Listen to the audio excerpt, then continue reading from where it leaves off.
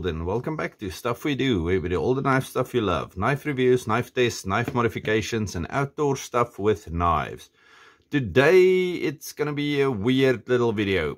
Okay, this is one of my favorite zippos. I have quite a few when I still used to smoke normal cigarettes. And like I said, this is one of my favorites. It's a brass zippo, but I put what do you call this, the pipe zippo inner in here.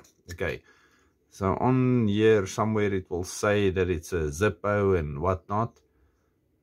I don't know if you can see that. Anyway, so it's got the pipe zippo inner, but it's dry. I do not have anything to put in here, and this is also empty. So what do I do now? First thing, you take your awesome pry bar, you pull that thing off. Then you take this stuff, benzene. Luckily I have a little funnel that will fit in there.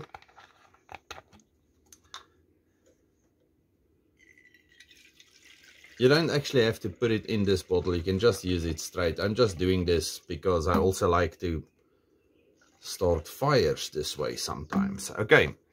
Which is also not recommended. It's horrible. You can kill yourself and your family, and you should never do any of the things you see on here in real life. Okay, so then put back that thing, and now it looks like you have a normal bottle of lighter fluid.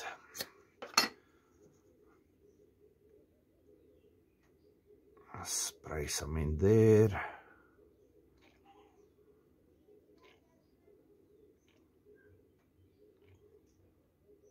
Wait for a second. You don't want it dripping all over, which it will most likely in a second.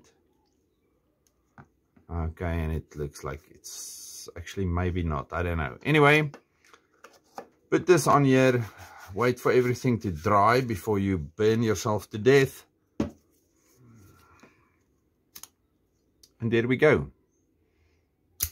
Zippo fluid. Nice and easy.